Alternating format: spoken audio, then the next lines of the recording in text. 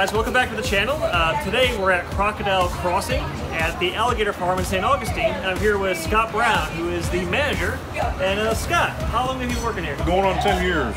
I initially came with the company that built the course in November of 2010. The owner made me an offer I couldn't refuse, and I've been here ever since. Nice. This is the third course that I built with the old company, so I'm responsible for the hiring, the firing, pretty much everything, design and new construction. And going through the course, I'm just impressed at the engineering. How you got to think ahead of how all the junctions work and the lines. I don't know how you guys do it. Well, initially we had the old style system that relied on two carabiners, and the owner tasked me with finding something that is completely 100% foolproof. So it took a little over 5 years for me to find that. The system we have now, it is impossible to disconnect from the course. There aren't any moving parts. A lot of other systems out there claim they're foolproof. Every year when I go to a conference for this stuff and somebody comes out with a new system, I'll absolutely stay at their booth until I can make it fail. So none of them really like me. Nice. But when I found this system, there's absolutely no way to make it fail. Yeah. Moving parts always fail. Moving parts wear out. There is nothing to wear out on this. The safety hook that keeps you connected to our system is hardened, surgical grade stainless steel. Carlos, be careful. A lot of the other systems are made with magnesium and aluminum. Okay. Magnesium Magnesium and aluminum, when it runs across that steel wire rope, it's like running a 2x4 on soft wall. So it makes it easier for us to sleep at night knowing that there's no way anybody can fall. And according to guidelines for the associations that govern this stuff, we're not even required to watch the guests on the course anymore because there's no way to disconnect. That's great. Alright, so we're about to make the turn. Number 17 is where it goes over to the Nile side, which is where we did not do last time. Last time we went to the other side, the blue. We're going to go red to the right.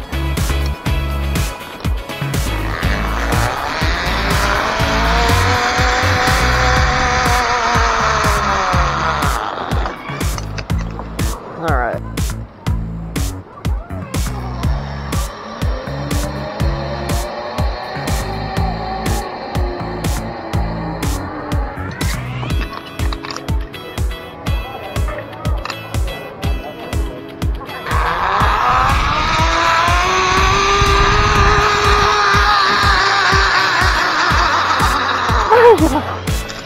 All right. How you guys doing? Now what you don't want to do is hang out to the side to shoot video. You don't want to do that. I'm attached. You're dangerous.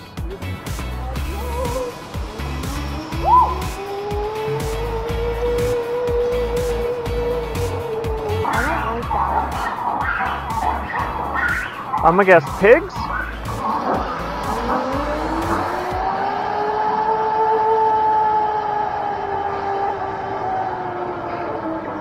Alright. Here comes nothing. It's a big one.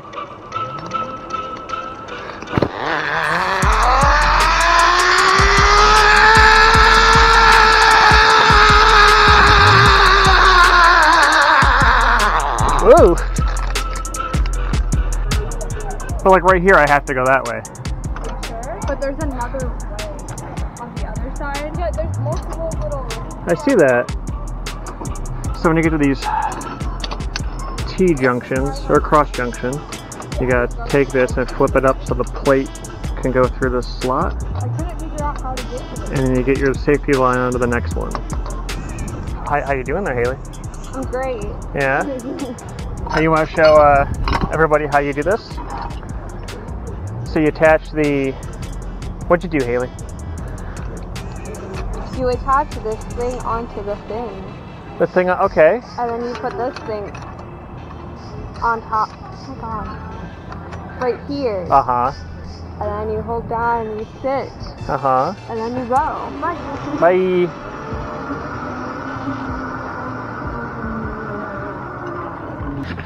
Oh. Clip it on. Put that on there. Your backhand is a brake. And you push down to slow down. And you sit down, and then you just kind of...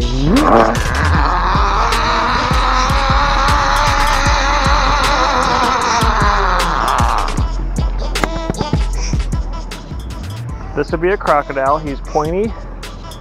The pointy nose, the color patches on the side. Well, that's a croc over there as well. And then this, pretty sure is an alligator, mostly because of the girth of it, and then the nose looks rounded. It is kind of hard to tell from this angle though. I like this Nile area, the very cool Egyptian theme they have going on. Oh, there's fish in the pond. I bet they're a nice little snack. Oh, look at that. So you gotta go across the ladder, 20 feet in the air, and it's slanted to one side. Good luck. How'd you get from here to over there?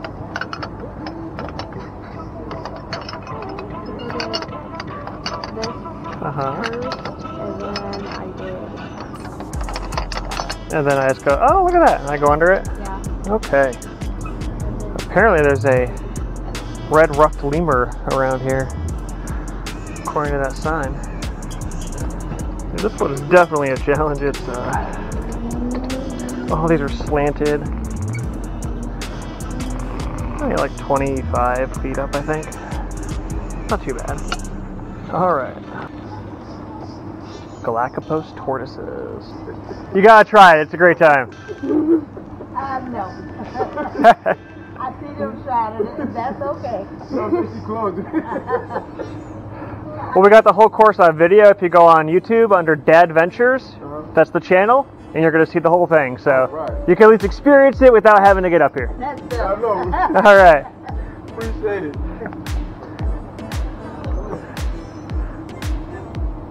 Okay, this looks like something from American Gladiator or what's a more modern one of those things? American Ninja? Ninja Warrior? I don't know, one of those things.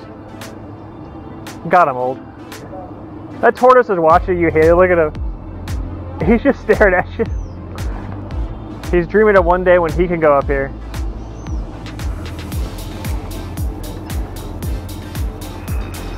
He likes you, Haley. He's still looking at you.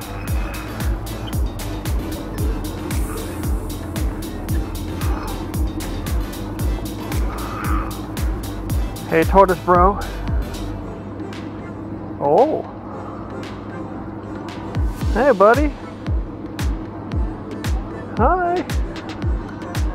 So you gotta walk across a single line all the way across. That's so far. With a weird net. That's so far. Why didn't they make it like this? I don't know. Every netted thing they have, I don't like. This one's so scary. There's a cactus right there. Right. Don't fall in the cactus then. I don't know what to tell you. I believe in you?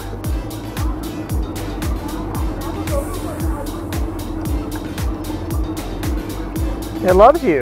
So don't you feel safe? You're like cradled in safety. I mean, if you slip, you ain't going nowhere. Yeah! Good job! You got this, honey. Oh, you're just walking on the net. You don't even care.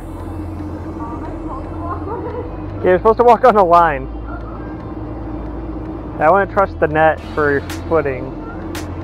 Man, look at you speed across. Alright, this one not as excited about. This is a little treacherous. Jeez, Louise. Plus I'm tall, so these things are like right at my hips. Now, a tip for you that I learned from last time. When you're gripping the line, I like to just take the tops of my fingers. Oh geez, oh geez, I'm gonna fall off. And curl them over, because when I used just my thumb and gripped it, I actually had really sore hands the next day. It's better if I just knew that. That's not smart.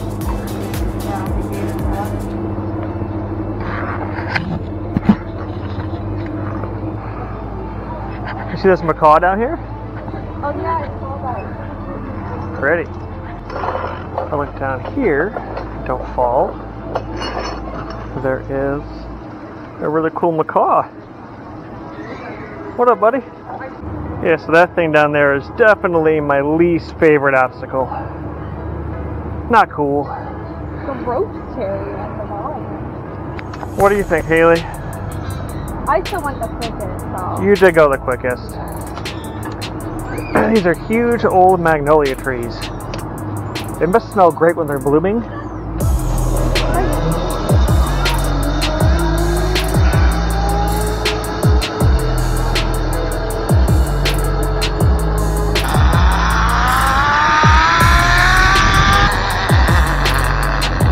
Oh no! I gotta go like this now. This is kind of more fun. I was more distracted by all the alligators. You gotta try it! It's awesome! Tortoises. Those are so baby ones. Well, all tortoises are turtles, but not all turtles are tortoises. It's like thumbs and fingers. They're so cute. Look at that guy come out the water. Ah.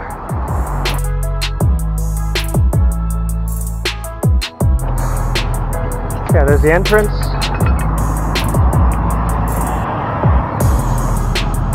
Do it. Bye.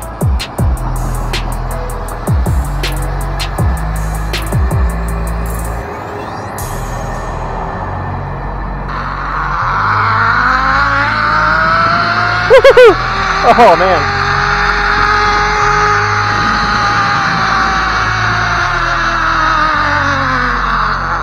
We go up.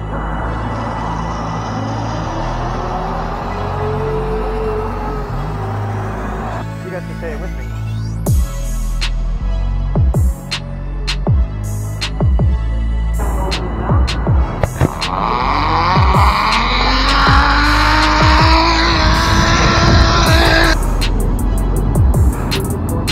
Those are big alligators. Wow.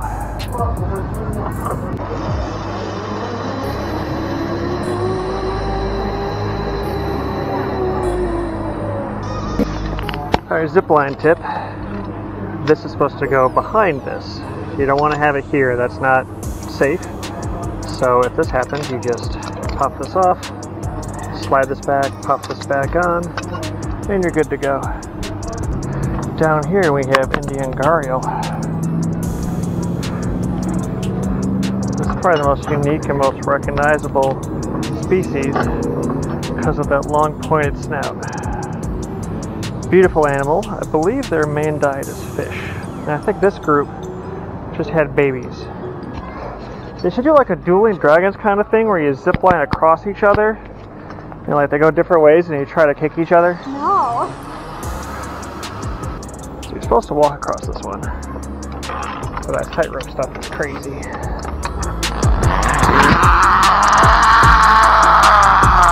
Okay, that actually worked really well.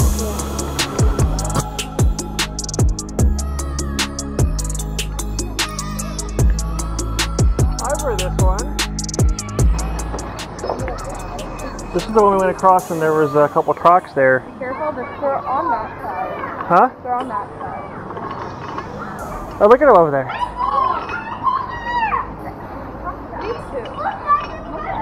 It's a great place to take kids. They just see these animals up close and it's amazing. And they learn so much while they're here. And this one was great because you have these slippery diagonal logs that are round. And they go every other way. They're usually beneath you certain death, but they're over there today. You have to tell them that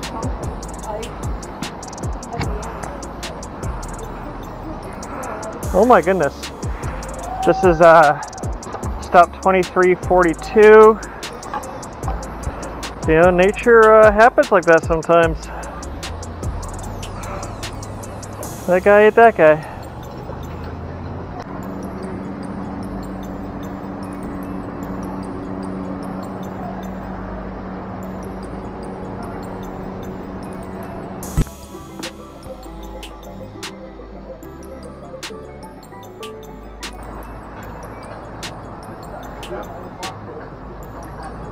Okay.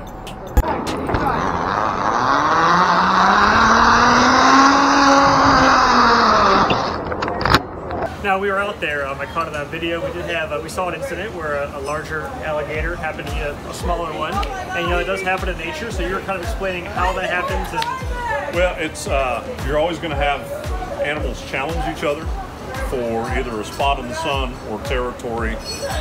So a lot of times it's a real estate dispute. Sometimes if a natural prey item falls into an enclosure and a smaller animal grabs that prey item at the same time a bigger alligator is trying to grab it, it's small fish eating minnow, big fish eating small fish. So it's just a chain of events that once they are in feeding mode, it's not something that you can turn off right away. And when that goes on, a lot of times other larger animals also join in, and before anything can be done about it, they're already dismantling that smaller alligator. Is this similar to like a feeding frenzy that you see with sharks? Yes and no. Sharks, they're usually only after one item that's there that is injured, and they're all just destroying it. Okay. This happens when something falls in, small animal eats it. The bigger animal is not necessarily trying to eat the small animal right away. He's trying to get that prey item. Unfortunately, the smaller animal's already got a hold of it, so he gets the smaller guy's head in his mouth. And then, like I said, you can't just turn that feeding response off at that point. They're already wound up, and they're just going to keep going. Okay. I guess last question is, we're coming into the winter, so are you guys open for the entire winter? And how would you encourage people to come out? We're open year round.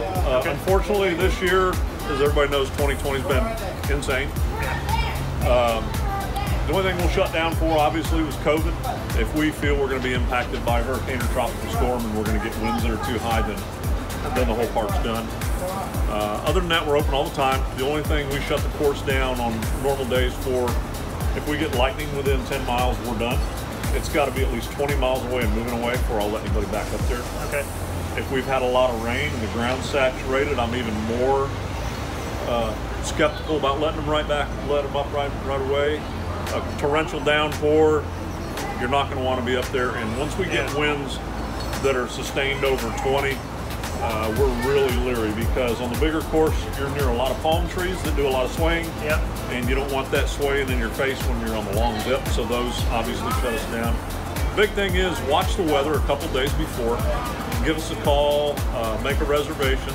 The online reservation system is shut down right now. It's completely being rebuilt, so please be patient. Just come dressed comfortable. You don't want to come in long jeans, long black t-shirt when it's hot out, or you're going to burn up. Actually, wintertime and fall and early spring, I encourage more people to do it than normal. It's just nicer outside. Hopefully, between now and next year at this time, I get to do the expansion that I was wanting to do. Oh, nice. This year, COVID kind of pulled the rug out from underneath of us, so there will be, whether or not it's this year coming up or not, but it is guaranteed it is going to happen. Nice. Where the course is split. The platform before that, we're going to build another big tower, and instead of going out off property to the little cargo net and going up to another platform, you're going to go from there all the way to Oasis of the Nile. Okay. So it'll be two side-by-side racing zips, like roughly 330 feet long, so they'll be longer than the longest one we have now. And you'll be able to go side-by-side, and then we'll eliminate the cargo net. Not too many people are a fan of that anyway, because it's kind of hard. Sure, Julie and I did not like it at all. Yeah, it is. And for old people like me, it's a little rough, especially if you got bad knees. But we're going to eliminate that and add two long zips, which everybody loves the zip lines. Slowly but surely, we're trying to replace a lot of the ropes course elements with more zips. But we still do also have the climbing tower. For those that want to work hard, the rope climb on the front has replaced the free falls. The free falls are gone. Okay. We've eliminated them. A lot of people were afraid of them, and we've just made it all climbing. So it's one price. You can stay on them all day if you want on them. All right, Scott, well, thank you. I really appreciate it. It's been a great time. And come out to Crocodile Crossing. It's a blast. Thanks. Thank you. Okay, so earlier this week, I was lucky enough to get an interview with Jen Anderson, one of the head zookeepers at the Alligator Farm, who specializes in conservation. Let's take a look at that right now. So it's Jen Anderson, right? Pronounced Jen? Yes, it is. All right, great. So is it true that the St. Augustine Alligator Farm is one of the few locations in the world that actually has every species of crocodilian? So we were the only place in the world to have all 24 described crocodilians in the world. I think second has maybe like 21, but now a few other species of crocodilians have now been scientifically described. So there's now 27 species. So we now have the most species of crocodilians in the world. So which one out of all the species is the most endangered? The Chinese alligator is thought to be one of the most, if not the most, endangered species, but a few others have a run for the money. So Cuban crocodiles are definitely up there. They're an island species, so they already have that going against them, but they also naturally hybridize with the far more abundant American crocodile in the wild. So that's kind of like two strikes for them. Okay, and so like, what's the, I guess for the Chinese alligator, what's the main reason that they're endangered so much? The Chinese alligators did not adjust well to rice agricultural fields. So they prefer a different type of habitat. And also all the rodent poison that was put down in those rice fields didn't bode well for the Chinese alligators. So a lot of that's been corrected and adjusted. And they are breeding in the wild again, and they have a very prolific captive breeding down there, but not the wild populations. So. Okay, and speaking of breeding and conservation, I'm assuming that there's a strong breeding program there at the Alligator Farm. Is that correct? We do, and we're lucky that they lay eggs. It makes it a lot easier to manage. So what we're going to hatch out, what we're not. And crocodilians the babies hatch out depending on the temperature their eggs are incubated at. So if we want to hatch out some females, we can actually put the eggs into artificial incubation to hatch out a bunch of females, whatever's needed for the population or the species as a whole. So it's super handy. So we typically hatch out every year is 7 species of crocodilians, but some years we may have in our collection plan, we're only going to focus on these few species. Okay, so the temperature actually determines the sex? Yeah, usually about halfway through incubation. Yeah. Oh, that's crazy. Yeah, so it's super handy. But because the environment is so warm temperatures or hot temperatures tend to produce females. So if you're leaving eggs out in the wild, like with alligators here in Florida, the majority of them are going to hatch out as female. So it depends on what you're looking for the population. Okay, and the ones that you hatch there, do they go to other zoos and facilities, or do you actually keep them all there? We do both. So since we're a member of the AZA, the Association of Zoos and Aquariums, we actually work very closely with over 300 other accredited facilities. We all share all of our animals. We don't spend money back and forth. It's all donations back and forth. And so that way, and we share the genetics. It's one giant gene pool instead of just what we have here. It makes it a lot easier, but we still have limited space, even though we have over 300 facilities we work with or could feasibly work with. Okay. So we do closely monitor what we hatch out because we need to think about space, what is needed other places, what can we possibly send back to regions in the wild, and what do we have room to hatch out and house here for 5 to 50 years. So we have to think about all of that. Yeah. Okay, that's actually what I was going to ask, was outside of the 300 facilities, if any of these go back into the wild, and it sounds like some of them do. We've done it with Chinese alligators, and we've been trying to do it with Siamese crocodiles for the past few years, but dealing with other countries sometimes and all the paperwork and just political changes of governments, it makes things like that a little difficult. Okay. It doesn't mean we don't want to try. Of course. Yeah. Now, out here in Florida, there are, I guess, driving through, like, say, the Ponte Vedra area, I've seen, smaller alligators, that have been hit by cars on the side of the road, interactions with humans that they do get injured, whether it's by a boat or whatever. Do people ever actually bring injured animals to your facility for help? Well, we get calls daily about injured and orphaned wildlife. On occasion, I do accept them, but we do not have a rehab license here. We cannot do wildlife rehabilitation. So mostly I just mention where they can take it. Sometimes we go help someone catch an animal and then they take it to the rehabber. Sometimes they just drop them off here and then I take them to the rehabber later in the day. Injuries do happen, all these animals together. So I think during one of the shows in the main area when you walk in, they were saying that when alligators get injured, they have a special property where they can heal really quickly by itself. So I guess what Does it happen a lot? And what do you guys do if they happen to injure each other? Well, we do have almost 1,000 animals here. And yes, the majority of them are crocodilians, about 750, but we have lots of turtles and tortoises and a really dynamic bird collection and some smaller mammals and lemurs and primates and things like that. And so our vets are actually the University of Florida College of Veterinary Medicine, the Zoo Med department. Oh, okay.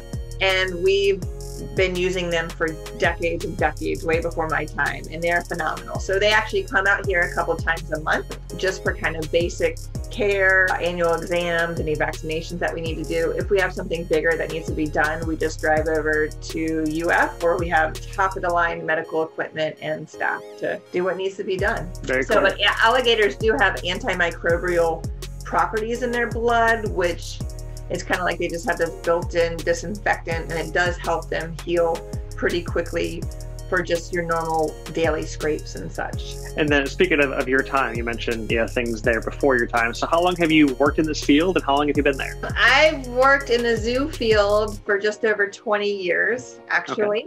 Okay. Most of my time has actually been here, but I've been at 3 AZA accredited zoos and 1 aquarium. Cool. All right. Yeah. And I guess what's your favorite part of your job and conservation in general?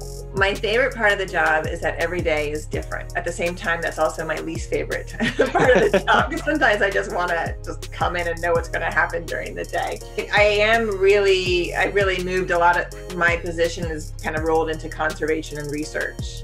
And so I love the reproductive aspect. I love making connections with field conservation projects and working with them and trying to do more and more. Our plan was to do even more this year, but things kind of changed, and you can't travel and you can't do anything like that. So it's been a little bit of a trickier year.